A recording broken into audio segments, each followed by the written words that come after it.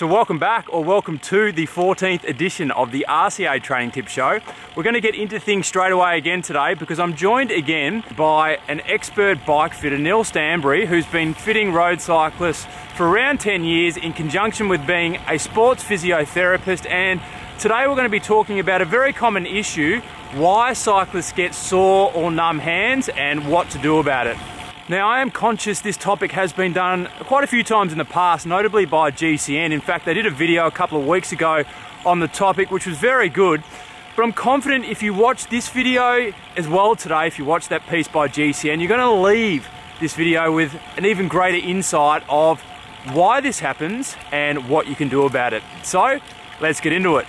Why does that happen, and how can we stop it from happening? Yeah, you're right, mate. It's super, super common. It'd have to be maybe 50% of people or more that rock up for a fit with me. It's one of their complaints. Even if it's not their primary complaint, it's one of their complaints.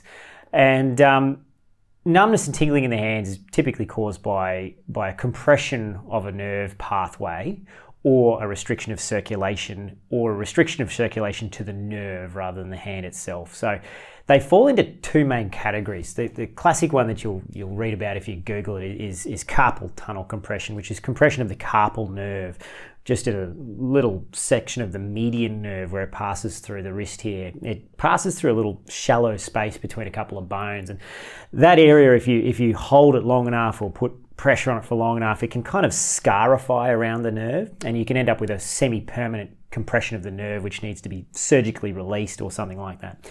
And cyclists are really prone to it because of the static nature of holding onto the bar and absorbing road vibration and that type of stuff. And the second type of so that one will give you a numbness in the median nerve pathway, which is sort of the palm of the hand and into a couple of the middle fingers.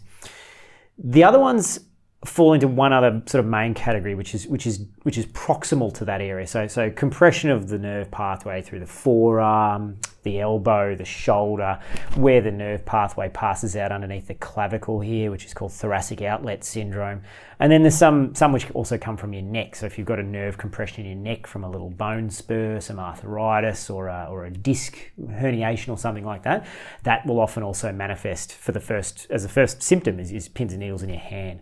So you get these kind of two areas, the ones which occur here and the ones which occur further up. And there's lots and lots of different types of those ones.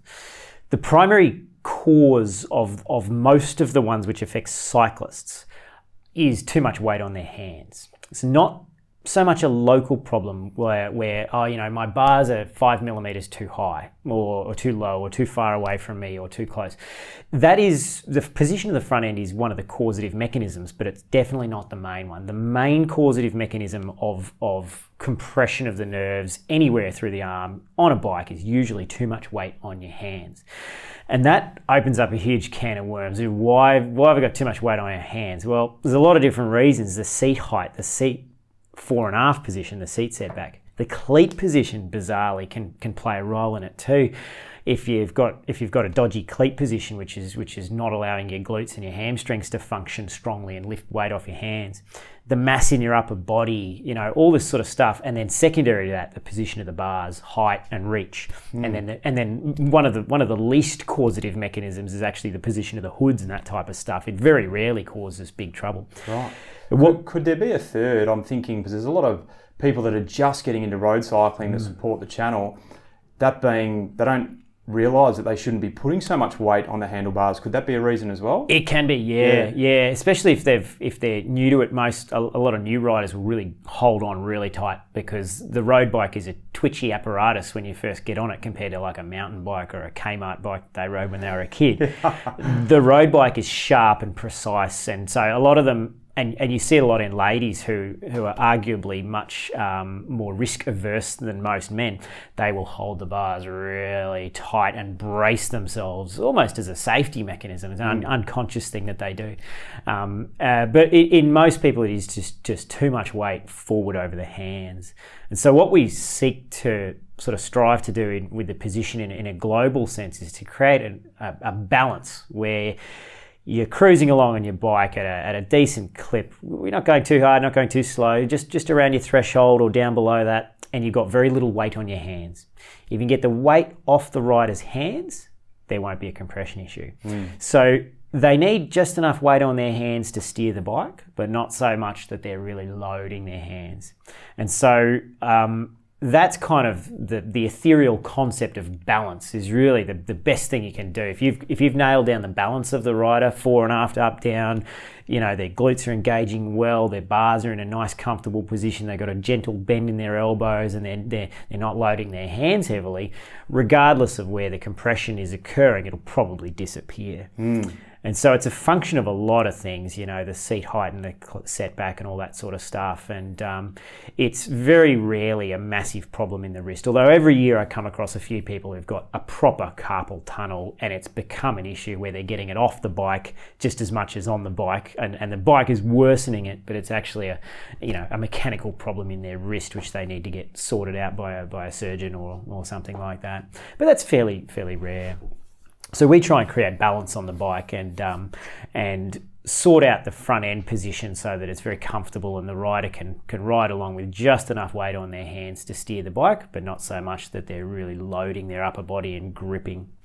And upper body mass, I guess I should mention, comes into it as well. If you've got a really lightly built rider like myself who's really light in the upper body, that rider's going to throw less weight forward for a given position than someone who's got large, you know, whether it's muscle or not, someone who's large in the upper body. They've got more weight cantilevered out over the bars, the heavier they are in the upper body. So is that what you see with your fitting clients? That's when people complain about that, they're typically heavier?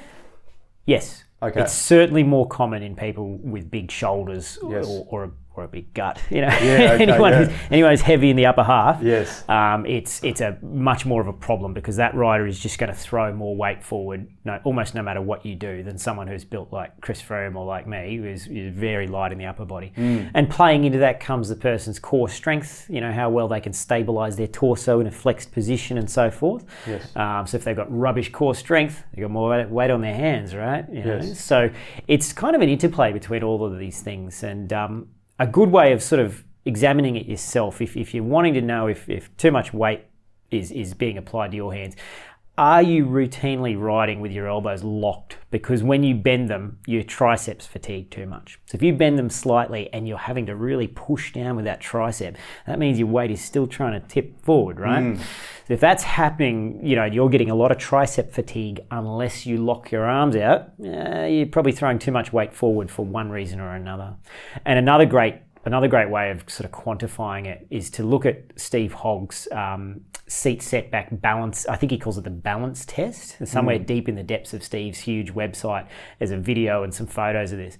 And if the rider is riding along at a moderate clip, say a 20 or 30 minute effort, something that they could, you know, around their threshold sort of power, if they can swing their arms back next to their hips and maintain the same torso position, or very, very, you know, without sort of tipping forward or sitting upright, just with the act of pedaling, that means most of the time they'll be able to place their hands back on the bars and have very light, you know, very little weight on their hands. And that balance test is a nifty way of kind of examining saddle setback and seat height and bar position for being sort of grossly wrong or grossly right. You know? So if you got your seat way too far forward and you go to swing your hands back while you're riding, you're just going to go, you know, whack on the bars, right? So it means the seat's too far forward. Assuming that all else about the position is good, means your seat is too far forward. So would somebody try that type of thing, that test on the road or on the trainer? I would try that on a trainer. Okay, yes. Yeah. I can do it on the road, but assuming there's no cars around, I've got amazing core strength and I'm very light in the upper body, so it's really easy for me. But you should definitely do that on a trainer. Safety first. Yeah. So what about the seat? Because someone once told me, and I've kind of run with it, that if you don't have the right seat width or seat position, that can affect blood flow from down there and into your hands. Luckily, that's an urban myth. That's one. A myth. Yeah. The sensory nerve pathways go one way, so they go from the limb towards your spinal cord and your brain. The descending motor control of your nerves and muscles goes the other way. But this is a feedback system. So the one in your pudendal nerve, the one in your crotch, won't play a role with your hands. Except for the possibility that if the saddle is grossly wrong, it might throw your weight forward. Or you might find yourself creeping forward constantly on the saddle, which loads your hands. Interesting. Or something external to that. So it can play a role. It certainly can, yeah. Saddle choice, can certainly play a role. It's one of the things that we change relatively regularly is the saddle to create a better balance for the rider, that fore, aft, up, down, the pelvis, the cantilevered position of the pelvis, which dictates where the shoulders are on the bike and that sort of stuff, comes a lot of the time from the correct saddle choice in the first place. If you've got a saddle which is not allowing you to roll your pelvis forward to the degree that your central nervous system wants you to ride at, then, it's pressing up under your crotch as soon as you roll your pelvis forward, for example, that rider will posteriorly rotate their pelvis to get away from the seat, which messes up the front end. So they shorten their torso and then they get trouble with their hands and shoulders. So it's all kind of an integrated system is the moral of the story. But I guess if you could put it into one kind of nifty sentence of what causes pins and needles in my hands a lot of the time for most riders is poor balance on the bike, and most of that, I'd sort of argue probably 75% of that comes from the position of the pelvis relative to the cranks, not so much where the front end is. The front end needs to be right, but it can be a bit off, and you'll be fine as long as you're in good balance at the back. Okay, interesting.